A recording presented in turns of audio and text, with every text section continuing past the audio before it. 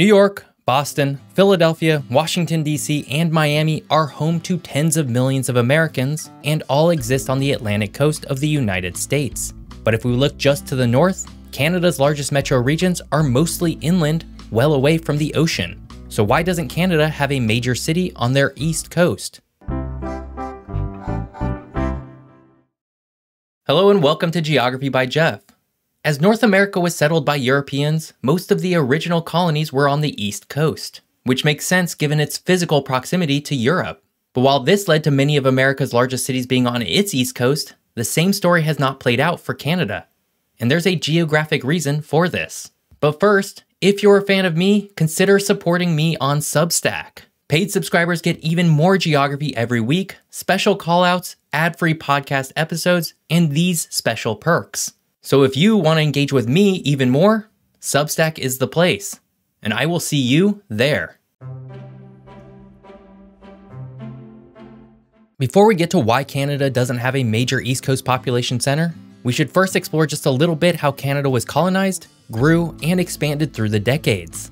Long before Europeans set foot on North America, of course, Canada was home to a wide array of indigenous peoples with rich cultures, traditions, and trade networks. But because this is about the Canada of today, let's go ahead and jump to when Europeans first landed on the continent. In terms of European exploration, modern-day Canada is believed to be the first region Europeans would explore. Around the year 1000, an expedition by Norwegian explorer Leif Erikson would establish a short-lived settlement named Vinland, thought to be located in present-day Newfoundland. However, it was not until the late 1400s that a more sustained exploration and settlement would begin. In 1497, under the patronage of England's King Henry VII, explorer John Cabot would set sail for the Americas, where he's believed to have made landfall on the island of Newfoundland. His expeditions demonstrated the abundance of fish, setting the stage for lucrative fishing grounds that would attract future European explorers and settlers. But while England would kick off the current exploration of modern-day Canada, it would be France who would actually settle the region first. France entered the scene in the 1500s when Jacques Cartier was tasked by King Francis I to find a direct maritime route to Asia. Between 1534 and 1542, Cartier made 3 voyages, and he would eventually explore the Gulf of St. Lawrence and claim the land for France, naming the territory Canada, derived from the Iroquoian word Canada, meaning village.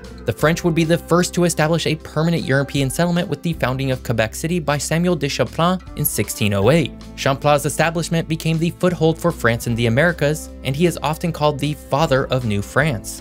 The early French settlers forged alliances with multiple indigenous tribes, primarily to establish fur trade networks. Due to competing interests in North America, the 1600s and 1700s saw frequent wars between England and France. In 1610, the British established their first permanent settlement called Cooper's Cove, today known as the town of Cupids on the island of Newfoundland. The British and French colonies coexisted, but with increasing animosity and frequent skirmishes. A culmination of global British-French tensions would lead to the 7 Years' War between 1756 and 1763, more locally known as the French and Indian Wars in the colonies, which ended in British victory. The 1763 Treaty of Paris led to Britain gaining control of almost all French territories in North America, marking the end of New France. Then the British North America Act in 1867 marked the beginning of Canada as a federated nation, initially with 4 provinces: Ontario, Quebec, New Brunswick, and Nova Scotia.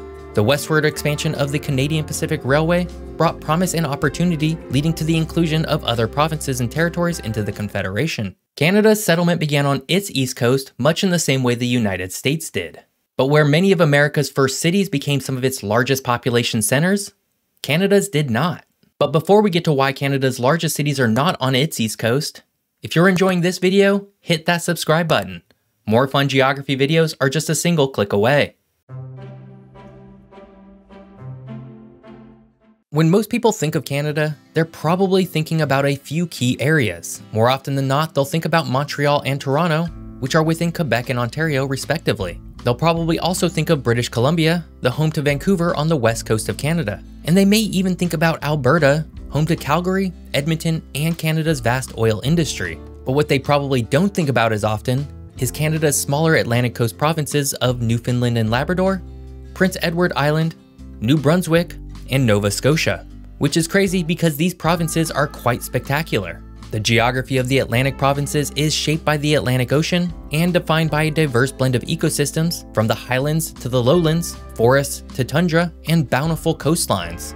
The area is dotted with thousands of lakes, carved by rivers, and features several major bays and inlets, notably the Bay of Fundy, known for having the highest tides in the world. The easternmost areas, such as Newfoundland, present a rugged terrain with fjords, mountains, and barren cliffs that plunge into the sea, whereas the mainland part of Labrador is a mix of boreal forests and Arctic tundra. As we move south, the terrain shifts to the rolling landscapes and fertile valleys of Nova Scotia and Prince Edward Island, the latter marked by its vibrant red soil and sand. New Brunswick's geography is equally diverse, boasting dense forests, fertile river valleys, and the far northern tip of the Appalachian mountain range. And the coastal location of these provinces influences their climates, leading to relatively moderate temperatures, but also high precipitation, including heavy snowfall in the winter.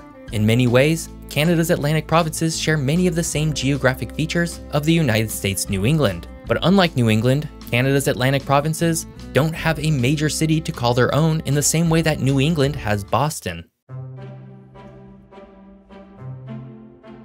Canada does have cities on its east coast, but none of them are nearly as large as Canada's other major cities such as Toronto, Montreal, or Vancouver. And this is odd because, given the continued power and influence of ports on establishing major population centers, the assumption would be that Canada would need a major city on its east coast in order to facilitate trade. And while Canada does have Halifax, Nova Scotia, a medium-sized city with a fairly large port, it doesn't break into the top 10 of Canada's largest cities. And much of this has to do with a single, massive river. The St. Lawrence River has really been foundational for Canada. Its size and width has allowed for not only an abundance of fresh water, but also the ability for large freight ships to travel in and out with relative ease. And perhaps most important is that the river connects directly to the Great Lakes, allowing for transportation directly in and out without the need for a land crossing. In many ways, the St. Lawrence River is to Canada as the Mississippi River is to the United States. So it's not surprising that Canada's oldest city, Quebec City, exists at the mouth of the St. Lawrence.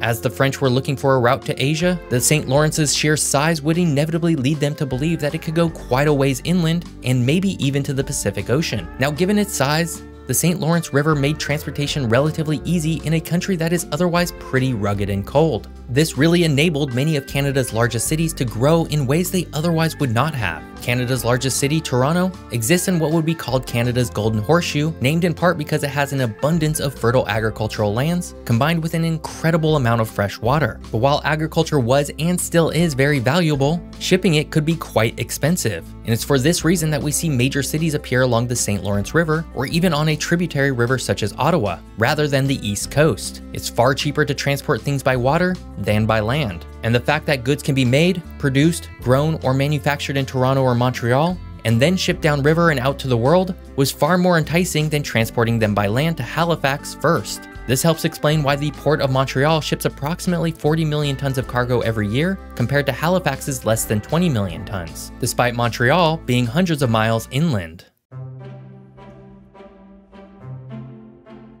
As I've already mentioned in this video, Canada's Atlantic provinces do have a lot of Canadians living within them, and they do have plenty of cities dotting the east coast of the country. While these 4 provinces might not have as many people as Toronto, they still combine to create an incredibly important region for Canada as a whole. Canada's Atlantic provinces are led by Nova Scotia with about 1 million people in total. This would be followed by New Brunswick with 775,000 people, Newfoundland and Labrador with 510,000 people, and finally Prince Edward Island with 154,000 people. Notably, however, while Prince Edward Island has the fewest people of any full province in Canada, it's also the province with the highest population density due to its area size. Canada's other provinces all just happen to be really large, and this region would be led by the city of Halifax, Nova Scotia, with about 465,000 people within its metro region. This would be about 1/10 the size of Montreal, Quebec, which has about 4.2 million people. Following Halifax would be St. John's in Newfoundland and Labrador with 212,000 people. St. John's also has the distinction of being the easternmost city in North America. Moncton, St. John, and Fredericton in New Brunswick would be the 3rd,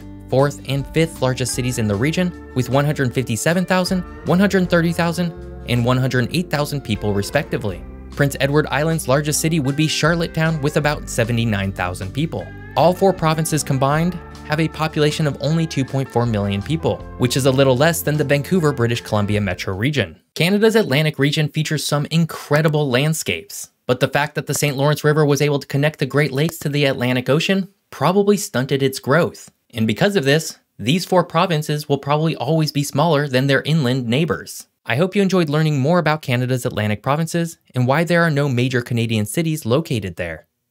If you did, please subscribe to my channel. And if you want to watch more of my videos, you can do so here. Thanks for watching. See you next time.